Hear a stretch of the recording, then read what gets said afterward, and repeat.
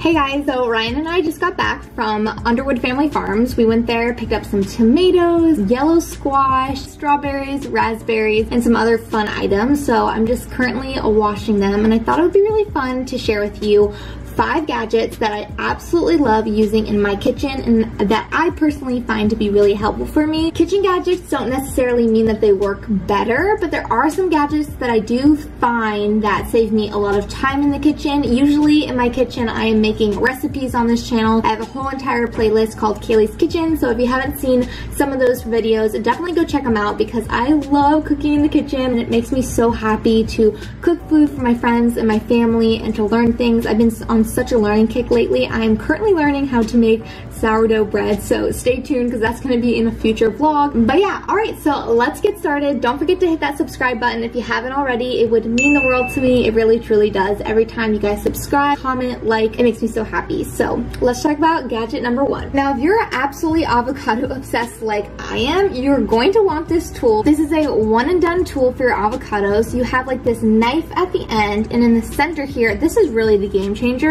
Honestly, I would have just bought this just to have this if these two suck. This gets out the pit of your avocado, and usually when I tried to get out the pit in the past, I would like smack it down, the avocado would slide everywhere, I would miss the seed. I mean, it was just a disaster, and Ryan's like, you're gonna cut your finger off one day. Someone actually recommended this to me on my Instagram, so I thought I would give it a try. I use this part and this part the most. I don't necessarily really ever use this because I don't necessarily like to scrape out my avocado. So how I use this is I take my knife to cut open the avocado, and then I use the seed pitter, just smack it on top and turn it around and it will pop right out. And then you just hit your little tool up against the trash can and the seed will pop right into the trash can. You can use this end of the avocado tool to kind of scrape out your avocado. I personally don't love that. It's up to you, it's preference. I like to go in back with a knife and I like to cut around it, take my time. I mean, I'm not usually in a rush to cut my avocado. This is just really nice because you can just clean it all at once. Definitely recommend this. Pretty dang cheap. You can get it on Amazon, you can get it from OXO. There's a lot of places you can pick this up. I'm sure your local TJ Maxx or Home Goods, you can pick it up from there. I mean, I wasn't going to cut an avocado and not make guacamole with you guys. I wanted to share with you my little trick, and it's super easy how I make my guac. It's only 2 ingredients, obviously avocado, and this vegan chickenless seasoning salt from Trader Joe's with salt, onion powder, turmeric, and garlic powder. I know this sounds weird, but for some reason, it just works. It's delicious. Ryan absolutely loves it, which is nice. And you just sprinkle some on. Eyeball it and then just mix it all together and you got your guac. Get some chips. Tool number 2, my frothing machine. If you have been following me for quite some time, you know that I use this in a lot of my vlogs. I love this little machine because all you do is there's 2 separate buttons here. You have the low speed and the high speed, and what this will do when you turn it on, froth away. I love to use these in my matcha lattes, my lavender lattes, my turmeric lattes. It is so easy. All you have to do is just put this at the bottom of your milk and let it start frothing away on its own, and you can pick the speed you want. I know that Neopresso has a really good frother as well. I just don't really need something that fancy that heats everything up and all that. Maybe one day I will, but I love how portable this is. It really gets the job done if you want a frothy little drink, or if you just need things to be mixed quickly, like my protein shakes I use this in. I have a little glow packet that I like to put into my water in the morning, and if I need it to quickly get blended together, I use this instead of like a spoon or a fork, something like that. But this really just does the trick to do a lot of mixing and frothing. Oh, and super affordable as well. I am all about having affordable products, and every one of these products are going to be super affordable. Now for this handy dandy tool. This looks like a fun little toy, but really, it's an herb cutter. So what you're gonna do here is you take the blades, you put your herbs on your cutting board, and you just start rolling it out. So you're gonna take your tool and you're just gonna start rubbing it back and forth, and then it's gonna just start cutting up your cilantro, whatever herb you have, and you keep going side to side, back and forth, and it will create the perfect chopped herb. Oh, it smells so good. Fresh cut herbs just smell amazing. Look at that. perfectly cut up. Now I can go toss that in my guacamole that I just made. In this household, we absolutely love to have a lot of herbs and spices and seasonings to just flavor our foods. We try to be as healthy as possible, and in order to not keep our foods tasting bland, we love to incorporate these herbs and spices. Sometimes it can be therapeutic to pick my rosemary or pick out my dill slowly. If you're in a pickle or if you're in a rush and friends are coming over quicker than you expected, what I found to be super handy is this little herb peeler. This handy dandy tool I found on the Food Network's TV show called The Kitchen, and all you do is you take your herbs in through these holes and they will automatically peel it off from the stem. And then as your herbs are peeling away from the stem, it will pop right into this little bowl to catch all of your herbs, and you can put it right into your other bowl wherever you're making your sauces. Honestly, all of these items are really small. They could all fit into a little drawer. And I live in a studio apartment, so I know about making space for a lot of stuff, and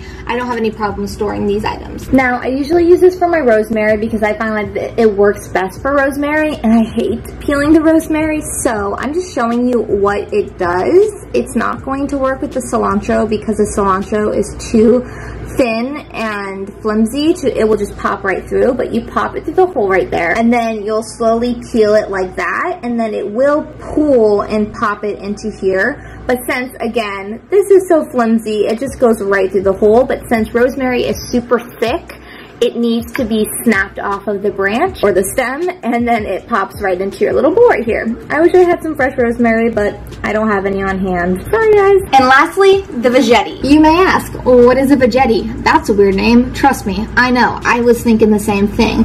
What you might have heard of is a spiralizer, and that is a really large machine that can spiralize, it's in the name, any of your vegetables, like your carrots, your squash, your zucchini. It will make them into spiral circles. There's whole entire books about it. It's a way of life, as they say. I don't have space for a spiralizer, as much as I would love one. I hear they're fabulous. I just don't have the space. So I picked up the veggetti, and it's essentially the same thing, just smaller and a lot cheaper. This is a little bit pricier though, I think, for something that is so small. But since it is from Bed Bath & Beyond, not Bath & Body Works, I always call it Bath & Body Works. They just sound super similar.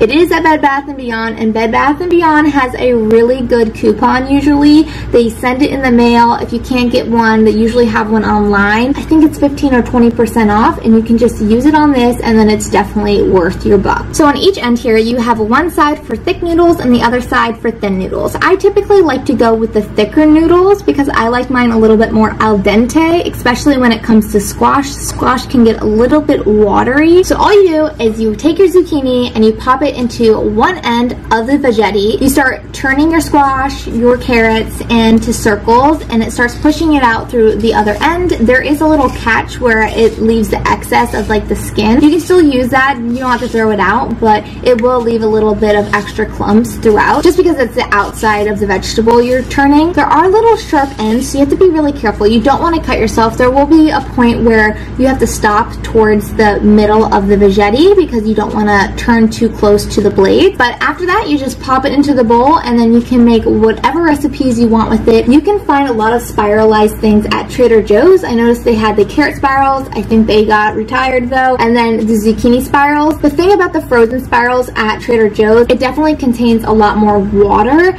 So when you have that fresh zucchini that you just spiralize, it doesn't have as much, and you don't have to worry that will become an extra problem in your recipes. So fresh is best. Yes, frozen is nice and convenient, but if you can spiralize fresh, I would definitely recommend this. And if you live in a small space, absolutely recommend this one. Alright guys, thank you so much for watching this video. I hope you guys enjoyed this. This is something that's kind of new to my channel. I've never talked about like items in my kitchen. I do a lot of product reviews and I talk about a lot of items, but I've never like rounded up certain things. So if you like this kind of video, let me know down below. Give it a thumbs up. Leave a comment if you have any questions. I will definitely leave all of these items in the description box below. So if you want to check them out for yourself, I won't get a percentage or anything. I don't have that power. I don't have like affiliate links or anything. So I'm just going to share them just to share them because I want to, and I think they're great. Now, if you have any cool gadgets that you think I might need, I do still have some fun things around the kitchen, but I kind of wanted to narrow it down. Let me know though, because I'm always looking to make my time well spent, and sometimes gadgets just do the trick. All right, I'll see you in my next video. Bye.